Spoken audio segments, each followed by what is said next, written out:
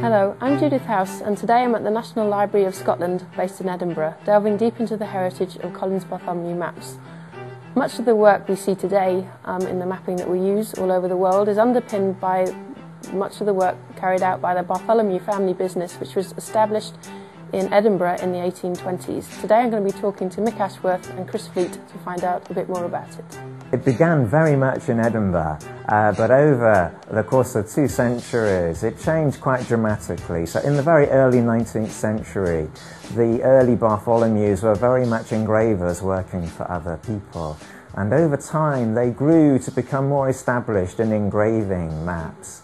And printing really in colour came later on in the 19th century. But by the 19th century, Bartholomew as a company was still producing a range of things for other people that were not maps, and also maps for other publications.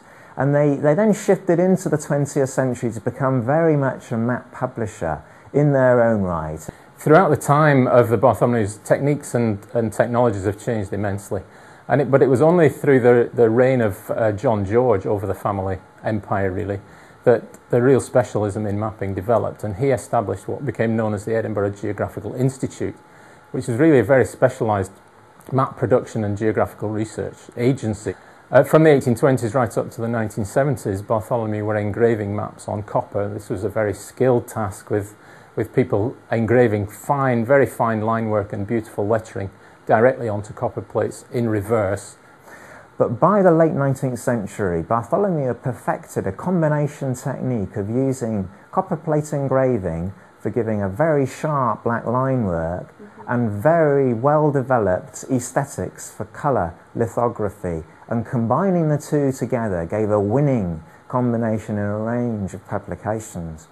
Particularly through that time, they established a very distinctive look to their maps in using a very distinctive layer colouring system to represent height of land, and this layer colouring, or hypsometric tinting as it was called, was really invented, if you like, and certainly developed by the Bartholomews and became a very distinctive feature of their atlas products and sheet map products. In the 20th century, I think there was innovation very much in terms of new printing presses, and also in terms of using photo lithography rather than using the traditional limestone stones. And from the 1970s, a move towards using digital technologies as well. Maps are created from digital databases, and the files from those databases feed almost directly to a printer, and he generates a printing plate directly from that information.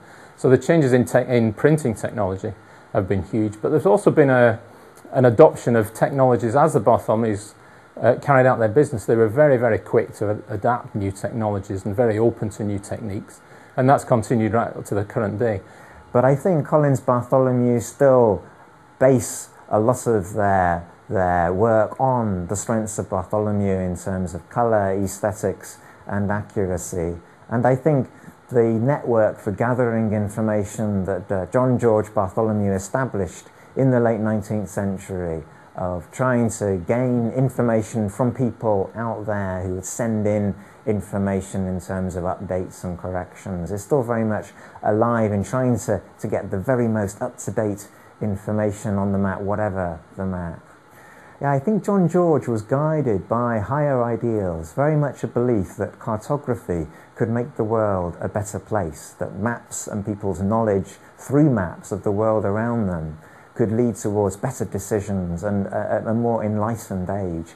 And those principles, I think, were reflected in what he did, but also in the members of the firm and also his successors.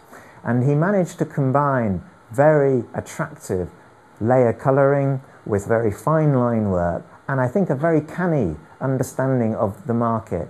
Certainly John George Bartholomew had a huge influence throughout Edinburgh and the nation, really. They became the cartographers of choice for publishers and for explorers and so on. He was appointed cartographer of the King during that period. He was a founder member of the Royal Scottish Geographical Society. He was a huge mover and shaker, if you like, in terms of cartography through that time. And I think that gave Bartholomew a great status as a reputation as being a very high quality cartographer, whilst at the same time being a successful business.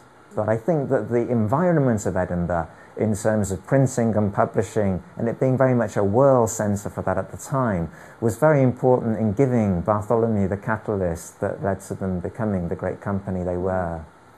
By the late 19th century, John George's Survey Atlas of Scotland very much put Scotland on the map. But he went on to crown that with a Survey Atlas of England and Wales in the 1900s, and then the Survey Atlas of the World, that was very much the first time Survey Atlas of the World with Bartholomew doing the maps by the 1920s. And I think those Times atlases continued, but Bartholomew had a range of other key publications in terms of maps for the leisure market, for the emerging cycling and motoring markets, and also for railway companies in the late 19th century through to the mid-20th century that provided big business for Bartholomew, and they were very much the niche providers for specialist markets like that as well. They borrow a lot from the heritage and the techniques that have been used and the importance that's put on the authority of the map. But the use of colour, the use of detail, the authority of the information and so on are some of the key factors, I think, that have just continued going throughout Bartholomew heritage and continue today.